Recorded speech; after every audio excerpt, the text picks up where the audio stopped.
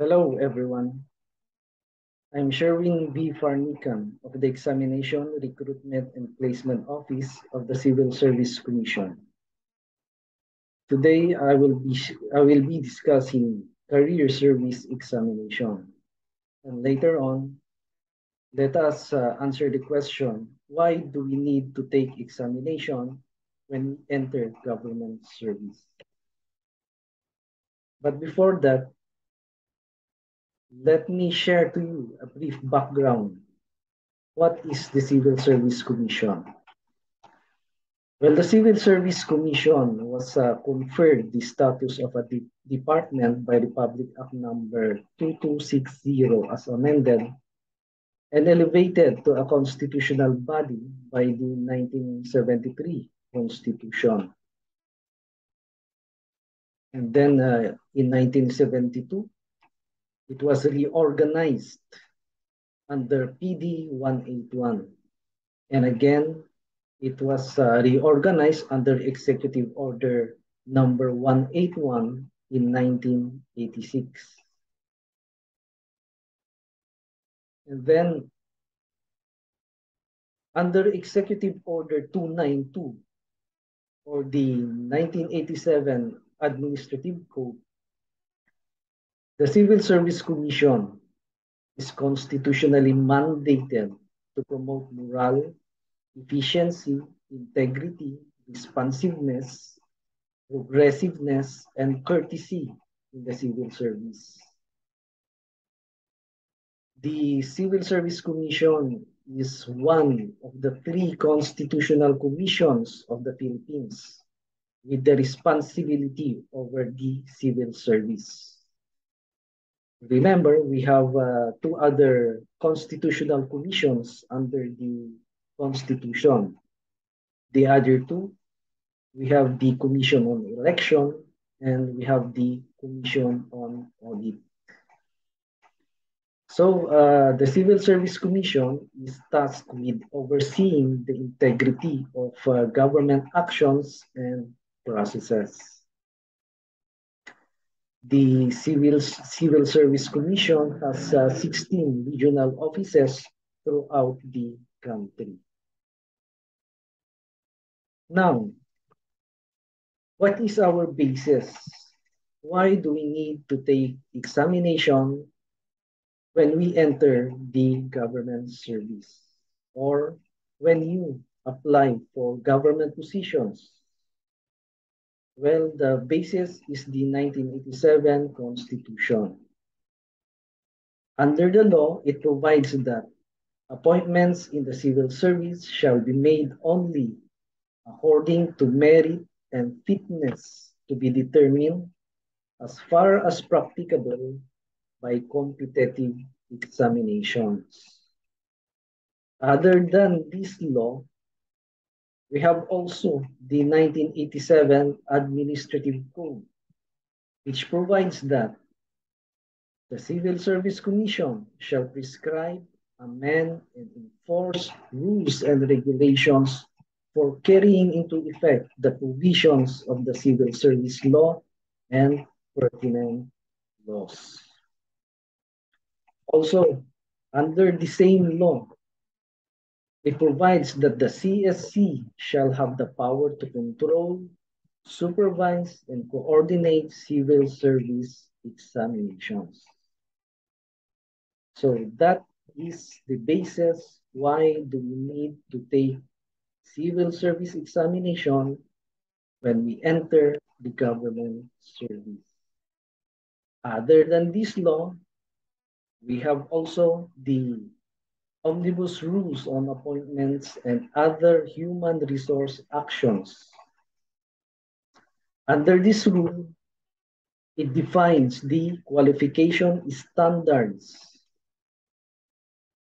The qualification standards are the minimum and basic requirements for positions in the government in terms of education, training, experience, civil service eligibility, physical fitness, and other qualities required for successful performance of duties of the position. Also, under this rule, it specifically provides that appointees to career service positions must meet the education, training, experience, eligibility, and competency requirements prescribed in the Qualification Standards Manual or the CSE approved agency qualification standards for the position at the time of the issuance of the appointment. So there you have it. Let me emphasize the four qualification requirements: education, training, experience, eligibility, and competency requirements. Eligibility, which is the very basis of why we take the career service examination in entering government service. Moving on, what are the kinds of examination being administered by the Civil Service Commission? We have the eligibility exams, we have the non-eligibility exams, and other exams. Under the eligibility exams, we have career service and we have specialized examination.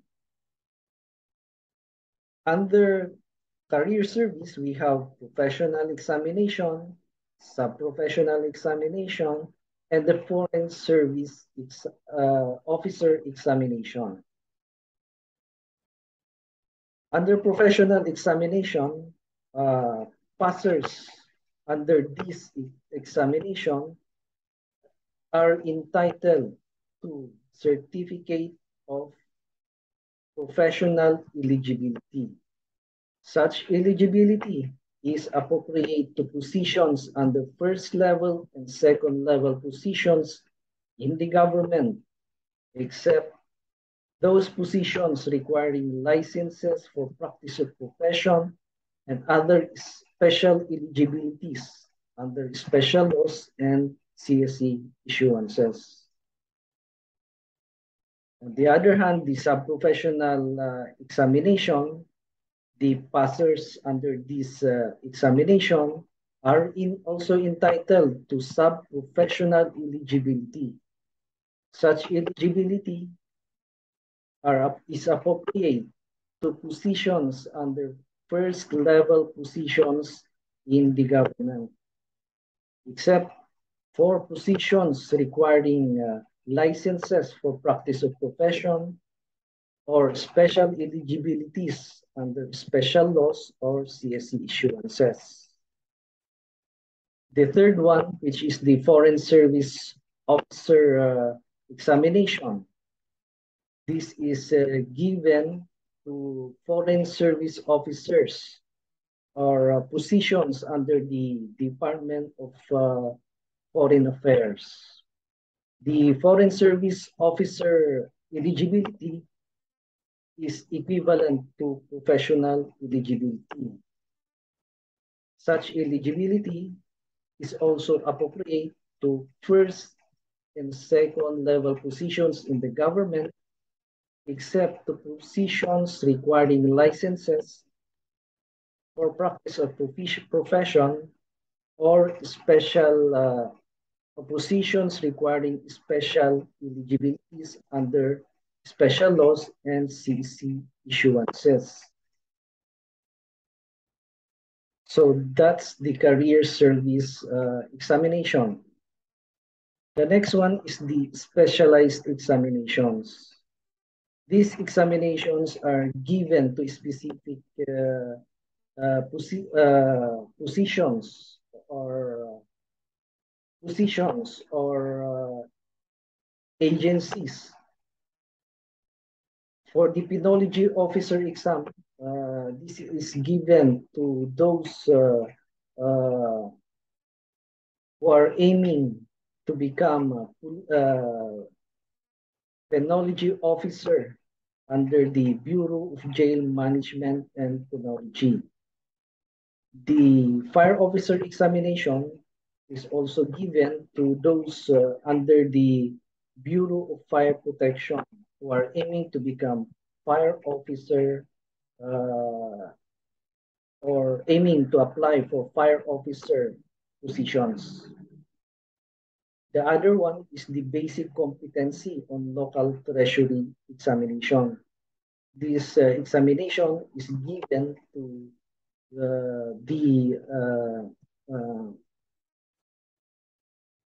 those the employees of the Bureau of Local Government Finance who are aiming to become treasurer or assistant treasurer of the local government units.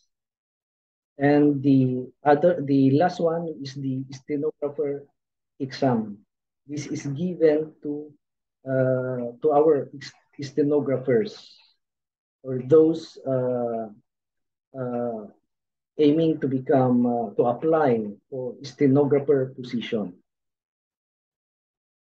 The next one is the non-eligibility examinations. We have three types of exam being given under this examination.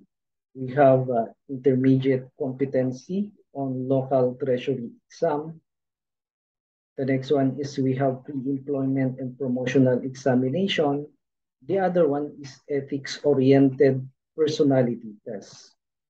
The intermediate competency on local treasury exam, the examinees under these examinations are the passers of basic competency on local treasury exam. So again, this examination is given to the employees under the Bureau of Local Government and Finance who are aiming to apply for treasurer or assistant treasurer in the local government units. The other two, which is the pre-employment and promotional examination, these are given to the agencies who want to screen their applicants. Also, the ethics-oriented personality test is also given to any requesting agencies who wish to administer such type of test to their employees. We also have the other examinations being administered by the CSE. We have the pre-qualifying test for the certification on leadership and management program. The CPRO or the certification on leadership management program are intended for employees who are aiming to apply for division chief. However, they lack education qualification requirement. So if they want to apply for the division chief position and they lack education qualification, they may apply under this program. And for the competency assessment under this program, we conduct examination under this program. Again, we also administered written tests for the leadership and management certification program. So these are the types of examinations being administered by the Civil Service Commission. Moving on, how do we administer career service examination? What are the modes of taking the tests? we have two modes. The first one is the pen and paper test. This is given through this is given by schedule. Every year we issue examination schedule, and this is being done through pen and paper. The other one, we have the computer-based test or the computer examination system or the COMEX, both for professional and sub-professional. The COMEX is administered by our regional offices. For our applicants or those who want or wish to take the COMEX, they have or they are required to register or create account in the COMEX website. After creating their account, notices will be received through their account once a schedule has been opened for COMEX examination. So for the details or more details about the conduct of computerized examination, we advise our examinees to coordinate with our regional offices. However, let me emphasize that under COMEX, we have limited slots only. That is the limitation or challenge in COMEX. So we require our examinees to apply for reservation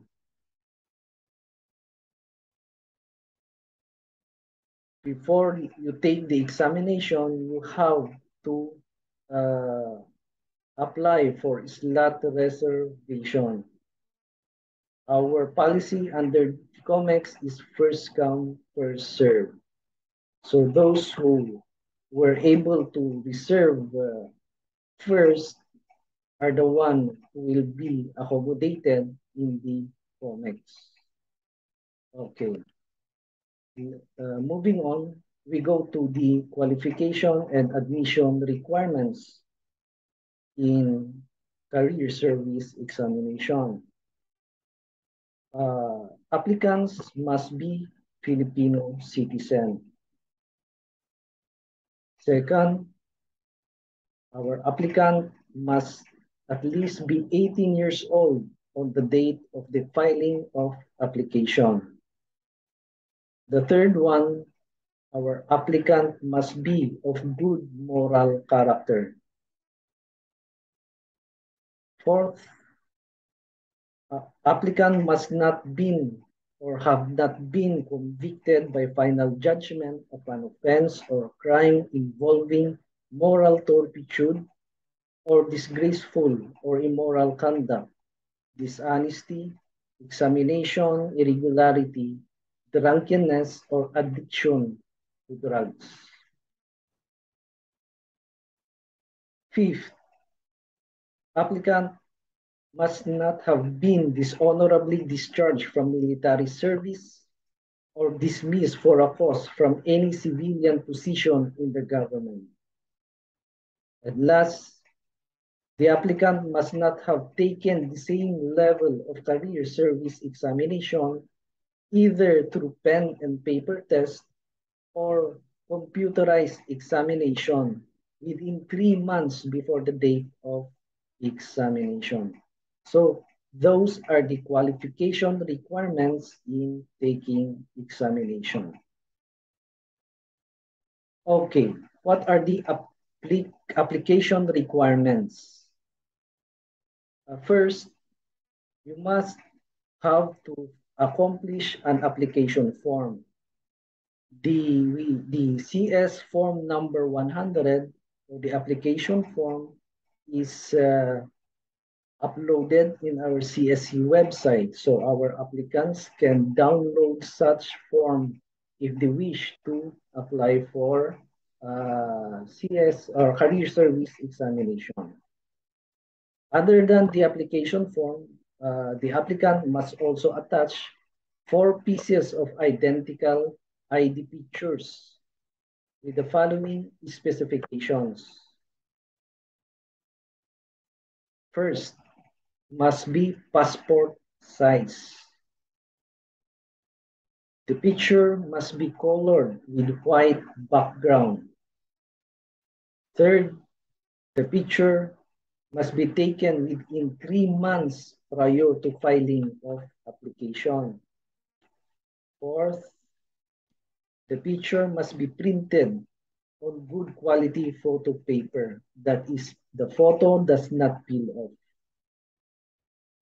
Fifth, the picture must be taken in standard close-up shot from shoulder level up with the head and face occupying at least 80% of the picture and with the name tag positioned at approximately 1 inch or 2.54 centimeter below the chin. Next, the picture must be taken in bare face, meaning no eyeglasses, no colored contact lens, no headdress, no bandana, or any other accessories that may cover the facial features. Other thing, the facial features must not be computer enhanced. 7, the picture must show the left and right ears of the applicant. 8, the picture must be taken in full face view directly facing the camera. Other one, the picture must be with neutral facial expression and both eyes open. And the picture must have handwritten, not computer-generated name tag. The name tag must be legibly showing the signature over printed name, full name, which includes given name, middle name, or middle initial, if any, the last name, the extension name, if any. So other than the picture, the applicant must also present a valid ID. The applicant must present any of the following accepted ID cards. Number 1, driver's license or temporary driver's license. Number 2, passport. Third, PRC license. Fourth, SSID. Fifth, GCIS ID. Sixth, voter's ID or voter certification.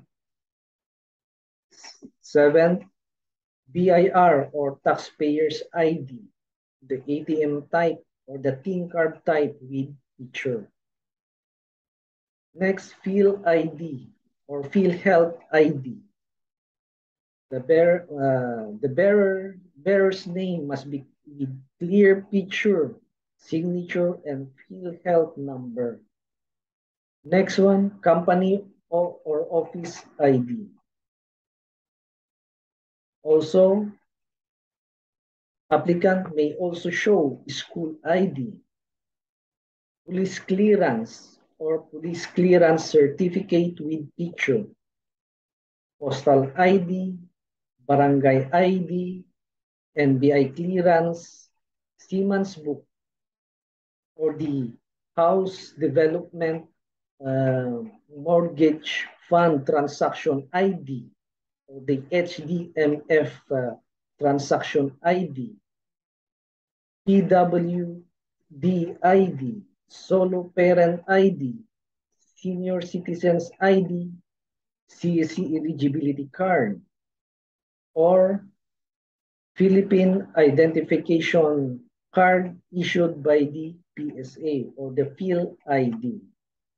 So that that uh, that is our requirement in filing applications. Now we go now to the coverage of examination.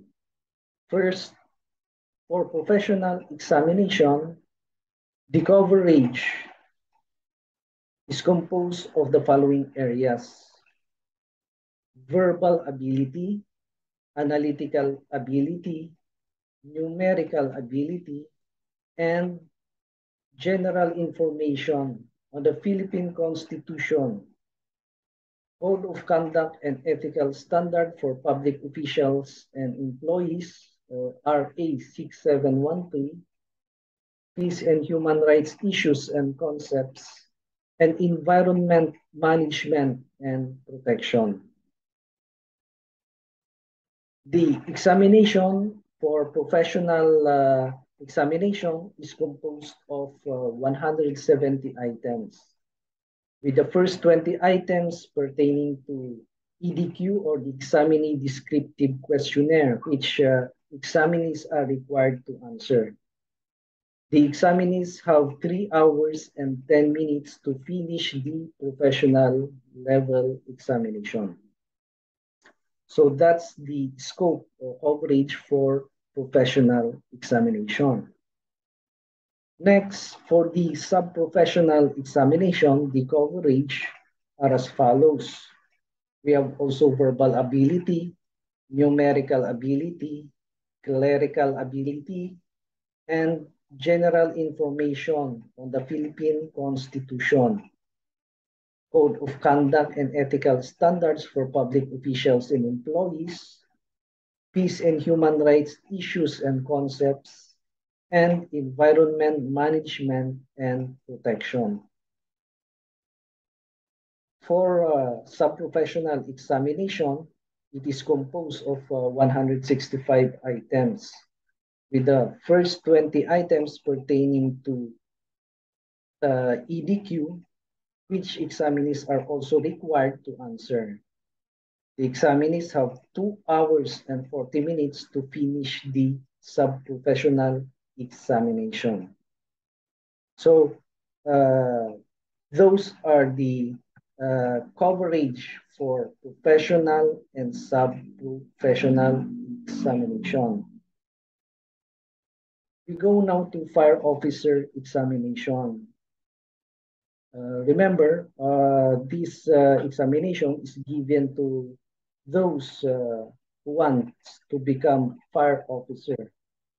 So the coverage under for this examination, we have general ability on verbal, analytical, and numerical, and specialized areas on fire suppression, fire safety and prevention, fire investigation, and administrative matters. The examination is consist of 160 items. The first 10 items pertains to the examinee descriptive questions, which examinees are required to answer. The examinees have 3 hours and 5 minutes to finish the test. The next one is the penology officer examination, for those applicants who wish to apply for penology officer under the Bureau of Jail Management and Penology. So under this examination, the coverage also is general ability on verbal, analytical, and numerical, and specialized areas on jail management concepts and applications, custodial concepts and applications, inmates welfare and development programs, and the Bureau of Jail Management and Penology administrative matters. The examination consists of 160 items. The first 10 items pertain to EDQ also, which examinees are required to answer. Examinees have also 3 hours and 5 minutes to finish the test. For career service examination for foreign service officers, the coverage is verbal ability, analytical ability, numerical ability, and managerial ability. The examination consists of 160 items. The first 10 items pertain to the EDQ, which examinees are required to answer. Examinees have also 3 hours and 5 minutes to finish the test. For the basic competency on local treasury examination, the coverage is composed of general ability on verbal, analytical, leadership and management, and specialized areas such as mobilization of resources, management of local treasury services, safekeeping of local funds and records, and others. The examination consists of 180 items. The first 10 items pertain to EDQ, and the examinees have 3 hours and 30 minutes to finish the test. So that's for BCLTE, or the Basic Competency on Local Treasury Examination. So there you have it. So that's the career service examination. For further details on civil service examination or career service examination, we advise our examinees to visit our website at www.csc.gov.ph. Or for any queries, you may also call the Examination Recruitment and Placement Office at 8931-8163. Also, if you wish, you can also coordinate or call directly our regional offices. The contact details of our regional offices is provided under our or provided in the CSC website also. So I wish I have shared to you some important details on career service examination. So to our future public servants, good luck in taking civil service examination. Good day. Thank you.